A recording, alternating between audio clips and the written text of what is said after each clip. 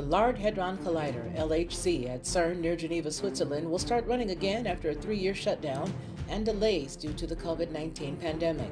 The particle collider, known for its role in the discovery of Higgs boson, which gives mass to all other fundamental particles, will return in 2022 with upgrades that will give it a power boost.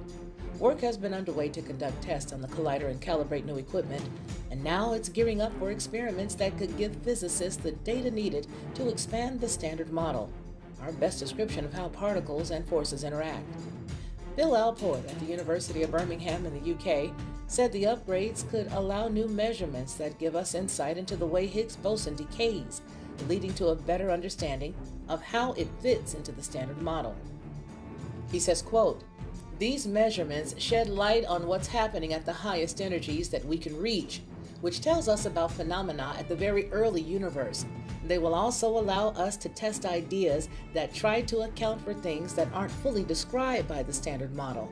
This includes mysteries that have plagued physicists for decades, such as the so-called hierarchy problem, which deals with the vast discrepancy between the mass of the Higgs and those of other fundamental particles, plus dark energy and dark matter, the unexplained phenomena that make up most of the universe. All of these things require extensions to the standard model of particle physics to accommodate, and all of those theories make predictions. And the best place to look to test those predictions is usually in the highest energies achievable. The LHC upgrades also pave the way to entirely new observations that signal a departure from the standard model.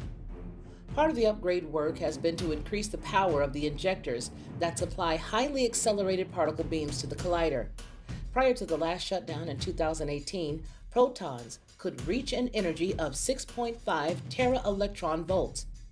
But now the upgrades mean that this can now be pushed to 6.8 tera-electron volts.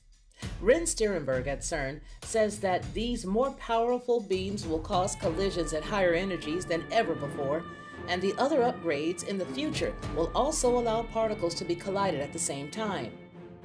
There are already plans for further improvements in 2024, which will narrow the LHC's beams and drastically increase the number of collisions that take place.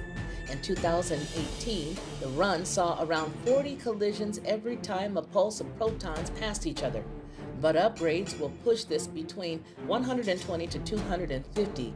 At that point, the LHC will take on a new name, the High Luminosity Large Hadron Collider, and it should begin experiments in 2028. There are still many tests to be run before the power of the new components can be unleashed. Scientists at CERN hope to finish these by late February of 2022, and then slowly ramp up to small number of full power collisions in May. The frequency of these collisions will be increased in June, which is when Sternberg says, quote, "Meaningful physics will begin." For Headlines with a Voice, this is Felicia Lockhart.